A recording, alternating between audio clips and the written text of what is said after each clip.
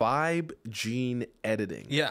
It's an AI co-pilot. Yes, for CRISPR. For gene like editing. CRISPR researchers. It's like, now you can vibe code with CRISPR research. Which, okay, it sounds funny, but it's actually going to be like really, really good for the scientific community. Yes. And it's been about 13 years since the discovery of CRISPR-Cas9, and it's been used in a variety of different applications. But at the end of the day, the whole technology requires intricate decisions. By now, we have Cas9, we also have Cas13, we have all of these different associated proteins that you can use in these different use cases, and it's hard for a novice to know which one to use. There's a high failure rate. You can get bottlenecked in all sorts of little tiny things that happen in the scientific process.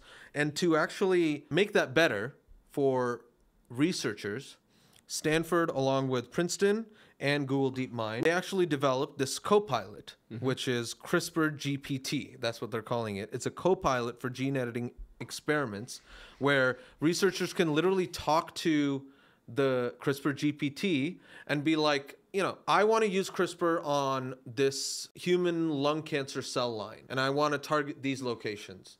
How should I do my experiment? And the GPT will output all of the steps that you should do, how you should design your experiments, what to look out for, how you should analyze the data, all of that, right? It becomes like this sort of lab mate. Yes. That, you wish you had. I wish I had. I was gonna back say. in my PhD days, right?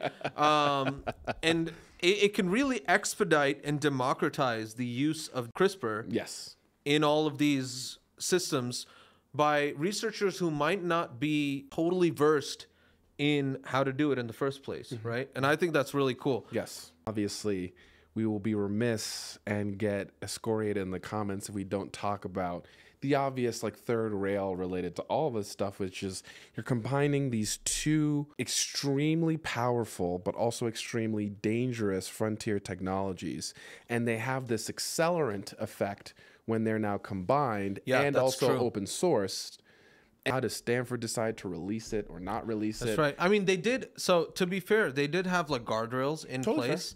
One of the guardrails was if you're trying to do CRISPR on COVID or HIV, it'll just be no. Yeah. What are you doing? Yeah. Why are you doing that? If you give it an identifiable DNA sequence, so something that's more than 30 base pairs long, which is something that you can maybe identify with individuals. If you want patient confidentiality, again, it'll lock down.